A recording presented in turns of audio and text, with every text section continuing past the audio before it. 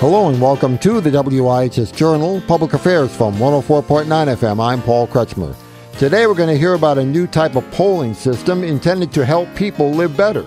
My name is David Vaughn, and I am the head of product at a technology company called Invisibly. And Invisibly is working on things that might not have been so commonplace for people to be aware of even just a short time ago. Could you describe what Invisibly does so that they can understand a little clearer where you're coming from? Yeah, one of the things that we do is polling, so political polling and taking surveys for any matter that people are interested in. But politics is a pretty hot one lately, and so we're doing something. We're revolutionizing how polling is working. How it's typically worked for the last many decades is that pollsters will call you on your landline, or they'll call you more recently on your mobile phone, and try and understand how many people support one candidate or another, how many people support one issue or another. That worked for a while, but now that we're in a period where fewer and fewer people have landlines and many people are not likely to accept a call from some unknown number, we know we all get a lot of robocalls.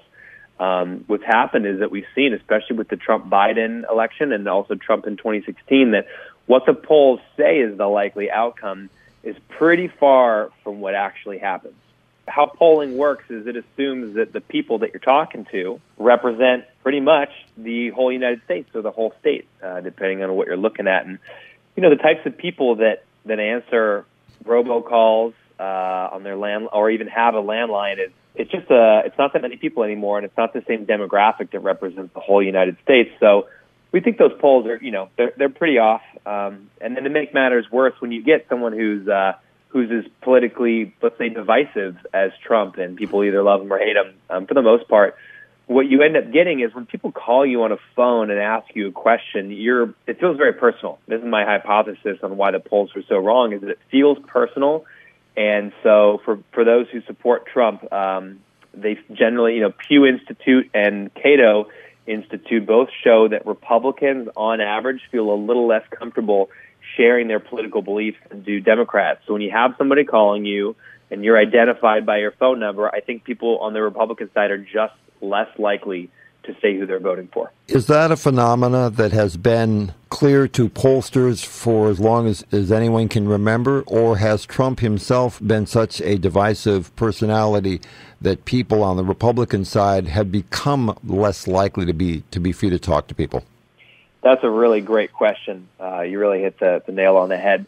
I think that it's been slow to happen, that people are realizing that phone technology is outdated as a way of polling. And in 2016, though, I think that was the first time there was such a huge deviation. And I think Trump's really the mainstay behind it, because if you called people's phones and landlines, and overall, sure, people didn't respond, but overall they kind of generally represented the national population, you'd see some noise, but you wouldn't see a lot of bias in terms of, on average, they'd kind of get it right. But what you're seeing is you need somebody who's divisive like Trump, that you get people more likely to report one candidate than the other, and that's what you get with somebody like Trump. You get people who maybe support him or support him kind of marginally or for one issue or another. I think they're less likely to report it. And now that we've had two elections, both with Trump, where the pollsters got it wrong twice, it's tough to make excuses twice. If you do it once, they blamed it on not doing some accounting for people's education levels, that was what was wrong with their model. But now that they've done that and they got it wrong again, I think, they are going back to the drawing board.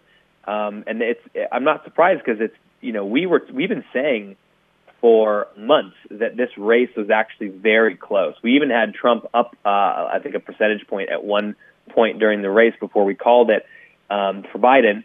But it was so close that nobody would accept it. None of the newspapers we talked to were willing to touch it, because it's a new technology, and they were still going with the quote-unquote gold standard of landline and mobile phone polling. And I think now people have opened their eyes and say, well, I don't believe you, so try something new.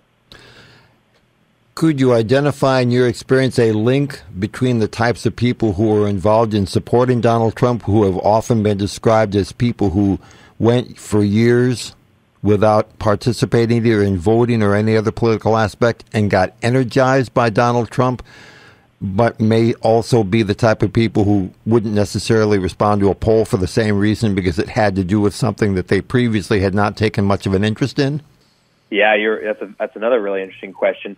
So our product is called Real-Time Research, and we end up doing polling online. You can ask about 10 questions. We usually ask people 10 questions as they're browsing the internet because you get a much more representative sample. Everybody's online. Not everybody has a landline or answers robocalls. So we think we do a pretty good job of getting everybody. We did not ask that question, though. We didn't ask why people were voting for Trump. There's definitely some related issues on, if you look at support for, for police and law and order.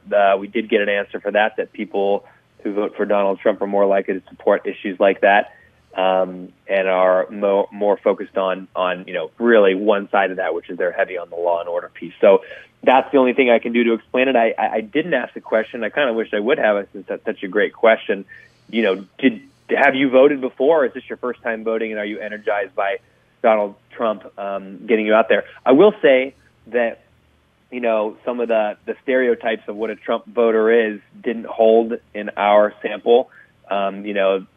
We actually found that it was a pretty diverse sample across age ranges and income levels and demographics that support Trump for one reason or another. So I think that the stereotype that it's one kind of person who could vote for Trump just didn't hold in what we found. And maybe we got it right, maybe we didn't get it right in terms of demographics, but I tend to think that we got it pretty right, because when you look at our predictions, as far as we can tell, we are the single most accurate poll that was done.